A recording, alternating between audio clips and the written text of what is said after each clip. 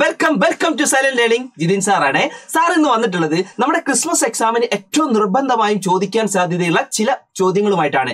കഴിഞ്ഞ ഓൾറെഡി ഒരു വീഡിയോ നമ്മൾ ഇതുപോലെ തന്നെ ചെയ്തിട്ടുണ്ടായിരുന്നു. നമുക്ക് അതിന്റെ ഒരു കണ്ടിന്യൂഷൻ ആയിട്ടുള്ള കുറച്ച് ക്വസ്റ്റ്യൻസുമായിട്ടാണ് ഇന്ന് നമ്മൾ ഈ ഒരു വീഡിയോക്കകത്ത് കാര്യങ്ങൾ പറയുന്നത്. മക്കളെ നിർബന്ധമായും ഈ വീഡിയോ ഫുള്ളായിട്ട് കാണണം. നിർബന്ധമാണ്.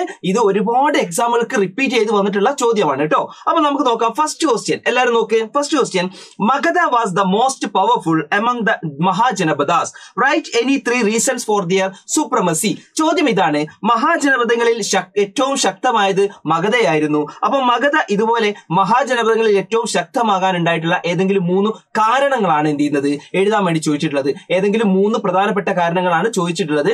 ടെക്സ്റ്റ് ബുക്കിനകത്ത് ഒരുപാട് കാരണങ്ങളുണ്ട്. നമുക്ക് അതിൽ 3 എണ്ണം മാത്രം എഴുതിയാൽ മതി. നമുക്ക് എന്തൊക്കെയാണ് എന്നത് അതിന്റെ ആൻസർ കൂടി എന്ത് ചെയ്യാം നമുക്ക് നോക്കാം കേട്ടോ. അപ്പൊ എല്ലാവരും റെഡി അല്ലേ? നമുക്ക് നോക്കാം. ഫസ്റ്റ് വൺ, മകൾ നോക്ക്. എല്ലാവരും നോക്ക്. Rich deposits of iron or enabled the making of weapons and farming equipments. അല്ലേ, അവിടെ പറയുന്നുണ്ട് ഇരുമ്പയിരിന്റെ നിക്ഷേപം വൻതോതിൽ. അവിടെ പറയുന്നുണ്ട് ഇരുമ്പയിരിന്റെ നിക്ഷേപം വൻതോതിൽ ആയുധങ്ങളും കാർഷിക ഉപകരണങ്ങളും നിർമ്മിക്കാൻ സഹായിച്ചു. അതാണ് ഇത് ഫസ്റ്റ് വൺ. അല്ലേ, അപ്പൊ എല്ലാവർക്കും കിട്ടിയെന്ന് വിചാരിക്കുന്നു. അല്ലേ, അയൺ ഓറിന്റെ ഡെപ്പോസിഷൻ തന്നെയാണ് ഇത് ഫസ്റ്റ് വൺ. ഇനി സെക്കൻഡ് പോയിന്റിൽ നോക്ക്. Ganga and it's tributaries. അല്ലെ, Ganga it's here tributaries made Magadha A fertile land. അവിടെ പറയുന്നുണ്ട് ഗംഗയും അതുപോലെ അതിന്റെ പോഷക നദിയും മഗധയെ ഫലഭൂയിഷ്ടമായിട്ടുള്ള മണ്ണാക്കി മാറ്റിയാണ്, ഫലഭൂയിഷ്ടമാക്കി. അതാണ് ഇത് സെക്കൻഡ് വൺ. തേർഡ് വൺ നിങ്ങൾ നോക്ക്. Trees from the nearby forest in the Gangetic plains were used for making big boats. അല്ലേ, അവിടെ ഗംഗാ സമതലങ്ങളിൽ നിന്ന് ഈ അവിടുത്തെ പ്രധാനപ്പെട്ട വനങ്ങളിൽ നിന്ന് നമുക്ക് ലഭിച്ചിരുന്ന പ്രധാനപ്പെട്ട മരങ്ങൾ ഉണ്ടല്ലോ, ആ മരങ്ങൾ ഉപയോഗിച്ചുകൊണ്ട് അവരെന്ത് ചെയ്തു, വലിയ വഞ്ചികൾ പണിതു. അതാണ് ഇത് നമ്മുടെ തേർഡ് വൺ. അപ്പൊ ഈ ഒരു 3 പ്രധാനപ്പെട്ട പോയിന്റ് എഴുതി കഴിഞ്ഞാൽ അതിൽ നിങ്ങൾക്ക് ഫുൾ മാർക്ക് ആ ഒരു ക്വസ്റ്റ്യൻ നിങ്ങൾക്ക് കിട്ടും. ഇനി നമുക്ക് എന്ത് ചെയ്യാം, സെക്കൻഡ് ക്വസ്റ്റ്യനിലേക്ക് പെട്ടെന്ന് തന്നെ എന്ത് ചെയ്യാം പോകാം. മക്കൾ നോക്കിക്കോളൂ. സെക്കൻഡ് ക്വസ്റ്റ്യൻ ഒരു മാച്ച് ദ ഫോളോയിങ് ക്വസ്റ്റ്യൻ ആണ്. അതായത് നമ്മുടെ തിണൈ കൺസെപ്റ്റിലെ നിങ്ങൾക്ക് അറിയാലോ, തിണകളെ കുറിച്ച് അറിയാം. ആ തിണകളുമായി ബന്ധപ്പെട്ട അതിന്റെ സവിശേഷതകളാണ്, അതിന്റെ ഇമ്പോർട്ടന്റ് ആയിട്ടുള്ള ഫീച്ചേഴ്സ് ആണ് മക്കൾക്ക് കാണാൻ വേണ്ടി പറ്റുന്നത്. ഇതിൽ കുറിഞ്ചി, മുല്ലൈ, മരുതം, നെയ്തൽ ഈ പറയുന്ന തിണകള് അല്ലെ, ഈ പറയുന്ന തിണയില് നമ്മളോട് ചോദിച്ചിട്ടുള്ളത് അതിലെ ഏറ്റവും പ്രധാനപ്പെട്ട അതിന്റെ ഫീച്ചേഴ്സ് ആണ്. അതിൽ നമുക്ക് മാച്ച് ദ ഫോളോയിങ് നമുക്ക് നോക്കാം. കുറിഞ്ചിക്ക് ഏതാണ് സ്യൂട്ടബിൾ ആയിട്ടുള്ളത്? മക്കൾ നോക്ക്, ഏതായിരിക്കും കുറിഞ്ചി? കുറിഞ്ചിക്ക് സാറിന് അറിയാലോ, കുറിഞ്ചി തിണയിൽപ്പെട്ട ഏതാണ്? ഹില്ലി റീജിയൻ ആണ്. അല്ലെ, അപ്പൊ കുറിഞ്ചി എന്ന് പറഞ്ഞാൽ നമുക്കറിയാം മലപ്രദേശമാണ്. അല്ലെ, ഹില്ലി റീജിയൻസ് ആണ്.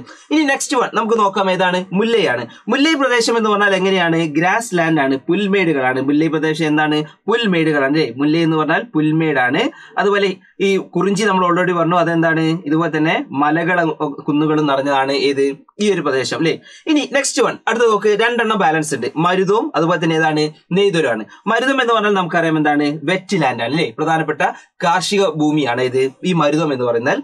നെയ്തൽ എന്ന് പറഞ്ഞാൽ നമുക്കറിയാം അതെന്താണ്? കോസ്റ്റൽ റീജിയൻ ആണ്. അപ്പൊ നമുക്ക് ക്ലിയർ ആയല്ലോ. അപ്പൊ കുറിഞ്ചി എന്ന് പറഞ്ഞാൽ ഹില്ലി റീജിയൻ ആണ്, മുല്ലൈ എന്ന് പറഞ്ഞാൽ ഗ്രാസ് ലാൻഡ് ആണ്, അതുപോലെ മരുതം എന്ന് പറഞ്ഞാൽ വെറ്റ് ലാൻഡ് ആണ് അല്ലെങ്കിൽ കൃഷിഭൂമിയാണ്, നെയ്തൽ എന്ന് പറഞ്ഞാൽ ഇതാണ് കോസ്റ്റൽ റീജിയൻ ആണ്. ഓക്കെ, ക്ലിയർ അല്ലേ? ഇനി നെക്സ്റ്റ് വൺ തേർഡ് ക്വസ്റ്റ്യനിലേക്ക് പോവാം. അടുത്ത ക്വസ്റ്റ്യൻ നോക്ക്. Give an account of the economic ideas put forward by Gandhiji. Gandhiji മുന്നോട്ട് വെച്ച സാമ്പത്തിക ആശയങ്ങളെ കുറിച്ച് വിവരണം തയ്യാറാക്കുക. ഇതാണ് എന്ത് ചോദ്യം. എക്സാമിന് നിർബന്ധമായും പഠിച്ചിരിക്കണേ, ഒരുപാട് ക്വസ്റ്റ്യൻ പേപ്പറിൽ കാണുന്ന ഒരു ചോദ്യമാണ് കേട്ടോ. അപ്പൊ നമുക്ക് ഇതിന്റെ ആൻസേഴ്സ് നോക്കാം, എന്തൊക്കെയാണെന്നുള്ളത് നോക്കാം. ഫസ്റ്റ് വൺ നോക്ക്. Priority to rural agriculture system. അല്ലെ, ഗാന്ധിജി ഇതുപോലെ തന്നെ കാർഷിക ഗ്രാമീണ വ്യവസ്ഥയ്ക്ക് എന്ത് ചെയ്തു? പ്രാധാന്യം കൊടുത്തു. അതാണ് ഫസ്റ്റ് വൺ. സെക്കൻഡ് പോയിന്റ് നോക്ക്.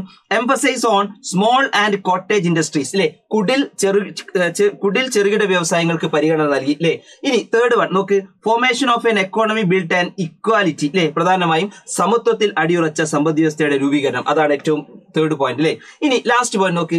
A self sufficient and self reliant local economy. അല്ലെ, സ്വയം പര്യാപ്തവും സാശ്രയവുമായ പ്രാദേശിക സമ്പദ് വ്യവസ്ഥ. ഇതാണ് ഏത് ഈ ഒരു പ്രധാനപ്പെട്ട ചോദ്യവുമായി ബന്ധപ്പെട്ട അതിന്റെ 4 പോയിന്റുകൾ. അപ്പൊ മക്കളെ ശ്രദ്ധിക്കുക, ഈ പറഞ്ഞിട്ടുള്ള ഇമ്പോർട്ടന്റ് ആയിട്ടുള്ള ക്വസ്റ്റ്യൻസ് ഒക്കെ നിർബന്ധമായി നിങ്ങൾ പഠിച്ചിരിക്കണം. എക്സാമിന് നിർബന്ധമായി എന്ത് ചെയ്യും അത് ചോദിക്കുന്നതാണ്. വർഷങ്ങളായിട്ട് റിപ്പീറ്റ് ചെയ്ത് വരുന്ന ചോദ്യങ്ങളാണ്. അപ്പൊ മക്കൾക്ക് എല്ലാ ആൾക്കാർക്കും വീഡിയോ ഇഷ്ടപ്പെട്ടു എന്ന് വിചാരിക്കുന്നു. വീഡിയോയ്ക്ക് താഴെ നിർബന്ധമായി മക്കൾ എന്ത് ചെയ്യണം? കമന്റുകൾ രേഖപ്പെടുത്തണം.